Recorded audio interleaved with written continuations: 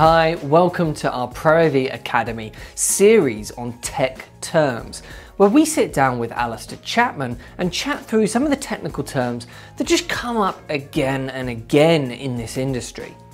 Alister is one of the best people I know at explaining complex technical concepts, so hopefully, just by casually chatting with him each one of these terms through, these videos can just help clear up some of the confusion that might be out there on each of these terms.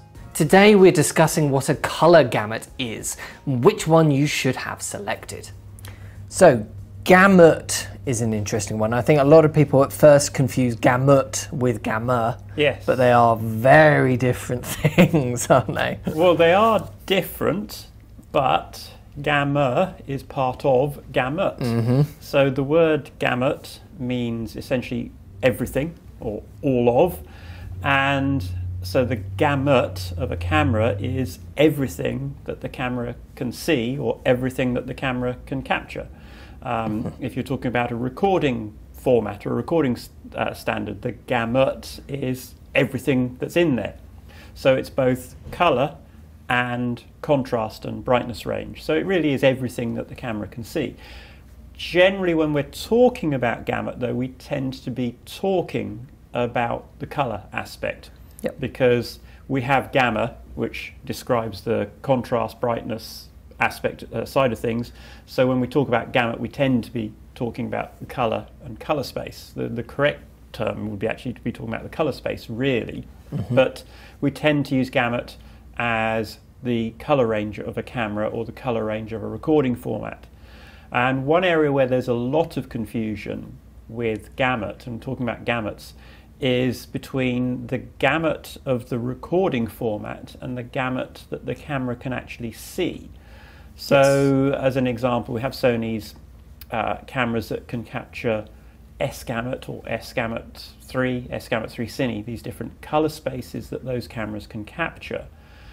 But not all of the cameras that have those recording color spaces have sensors capable of capturing all of that color space. And that's not because there's anything fundamentally wrong with the camera, it's just some of these color spaces are so incredibly large that to actually capture all of it requires some very, very clever technology. And in a camera, for example, let's take the FS5 as an example, the sensor in that camera just doesn't have the color filtration needed to capture all of S-gamut. In fact, very, very few cameras can capture that sort of color space. So you've got to draw some distinction between the recording container, which might be S-gamut. So if the FS5 in that example can record in S-gamut. Absolutely, FS5 can record in S-gamut, and then what the camera can actually see, which is a sensor limitation, so it can't see all of S-gamut. The sensor in the FS5 can see something that approaches S-gamut 3.Cine. It's a pretty big color space. Frankly, there's very few TVs or displays that can show these color spaces in their entirety anyway, so don't get too hung up that, oh my god, my FS5 can't capture that. It's not really a problem. But what you do need is that you record the colors that the camera can see in the correct values, in the correct known spaces, so that when it goes into post-production and you apply the LUT or whatever it is you do in post, that the colors don't look weird or strange. So it's about, the camera records this particular shade of red, and we then need to record it at this particular numerical value, so that when that goes into post-production, that numerical value is again converted into a viewable color and it looks the right color. So you need to have these gamuts to give a bigger range than 709, which is a very small color gamut. But there can be limitations depending on the sensor that you're using and various other things as to what can actually be put in that gamut that you're recording. So it's important to have that distinction. So what would you say are the real world implications of a gamut? Why should people even be concerned with which one they have selected? Right, so it's very, very important if you're using lookup tables. Right. Also very, very important if you're using any form of color managed workflow.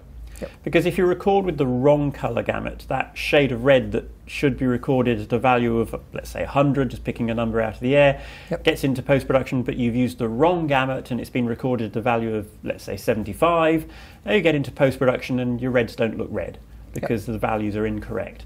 So it's really important that the camera is set up with the right gamut so that when that goes into post-production and the LUT perhaps that's expecting that gamut and those values works correctly, or your color managed workflow, if that's what you're using, which is expecting that certain range of colors, also works correctly. If you just mix and match randomly different gamuts, then you get some really strange results with your colors. In post-productions, you might get color shifts when you try and change saturation and all sorts of things. And one other thing to add to that is that each of these gamma curves and gamuts, they tend to come in pairs. So you'll typically see somebody recommending that you use S-gamut3 with S-gamut3.cine or S-gamut3 with S-gamma3. And they're actually designed to work that way. So as the picture becomes brighter and it goes up that gamma curve, you also want the color response to be changing and the way the color is recorded in the correct manner, so that the color isn't overtaking the brightness or the brightness is overtaking the color. So the gamut and the gamma work together to give you a color accurate end result.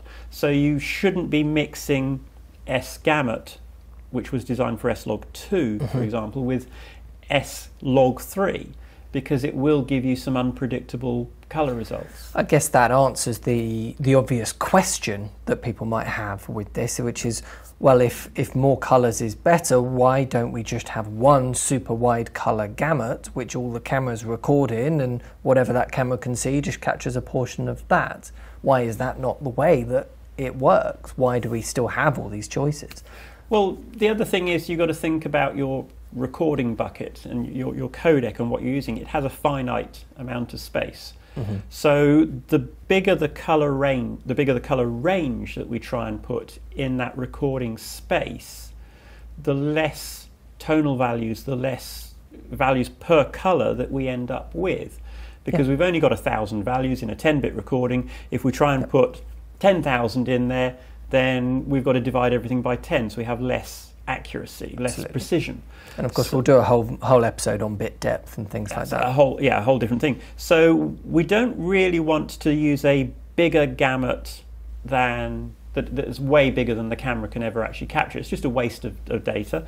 So we want to find that happy balance between capturing a big enough color range so we can get all of the colors that we want in an efficient way to fit in our recording that we're using, and so that when it gets to post-production, we're not stretching things out. We're getting starting with something that's close or reasonably close to what the end range will be.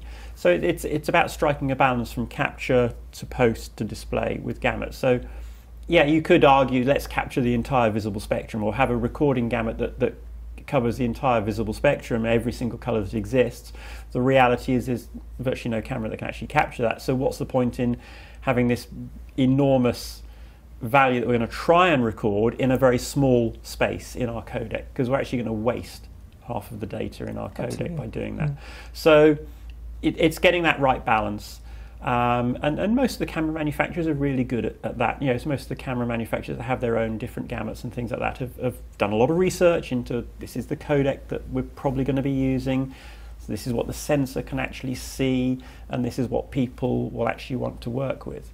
And in fact, there was a guy way back called Pointer who went out with a color meter around the world and measured the gamut of the things that we see.